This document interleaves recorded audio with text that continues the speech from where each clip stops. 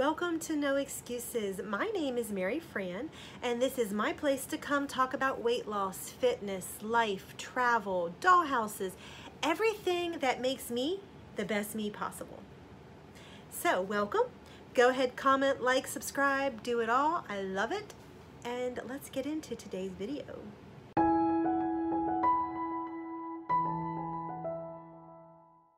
Today we're going to be talking about 3 things that I learned the other week when we were away on vacation.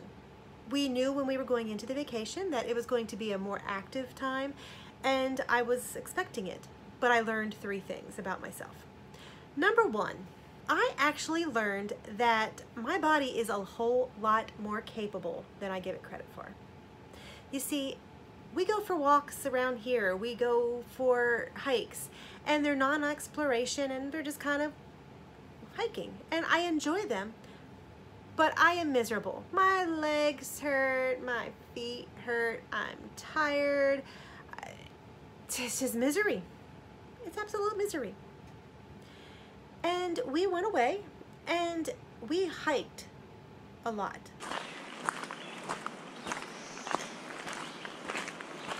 We were on our feet and on the go the whole time we were gone.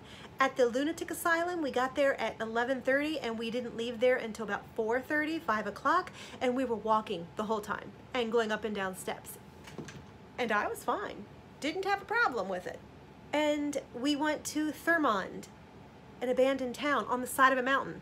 We went and walked up the mountain and walked through the residential area. And I was tired when I was done, but I was hot-footing it around. I was into it. And it made me realize that this misery that I'm feeling is all in my head. When my mind is occupied with other things, I'm fine. I have no pain, I have nothing. I was on the go. My body is capable of so much more than I give it credit for. Number 2 is to go with your instincts. We wanted to do the Kaymoor Miners Trail. And this trail, if you go from the lower section, is closed right now because there was a rock slide. And if you go from the top section, it is downhill. Not a problem, I wasn't scared. I've been on rough trails before, right? And it was only a mile long. I can do anything for a mile. And the first half of this mile was on a trail downhill, and they said it was strenuous. And then the second half is a set of 800 steps to go down even further. And I was like, it's gonna be bird or coming back up, but you know what? I can take my time, I'll do this, everything is good. So we headed down the trail. And we made it, I don't even know how far, we made it to a waterfall. And I stopped dead because the trail dissolved into rocks. Kind of rock steps, kind of uneven, kind of jagged, kind of windy. Couldn't even really see where they went because it was so rough. And it was all downhill, steep. And I stood there because I'm just like, yeah, this is gonna be rough. There were no trees beside that I could hold on to. There was nothing for a handhold. If I did this, I was going to be on my own. My knees, my body, everything was going to have to be spot on, point on, perfect. Because if I went down, I was gonna go down a hill onto rocks. I was scared. And I stood there just staring because I'm like, I want to do this so bad. I wanted it. But I knew that in my current state, I was not capable.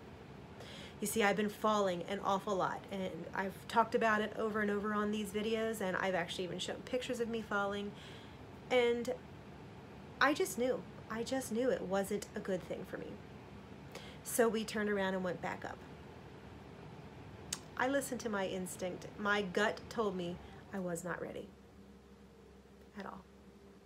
Disappointed with myself because I wanted to see that mine, but I listened to my body. Number 3, the third thing I learned is that when you have a setback like the Kaymoor Miners Trail, use it to push you forward. Use it to motivate yourself.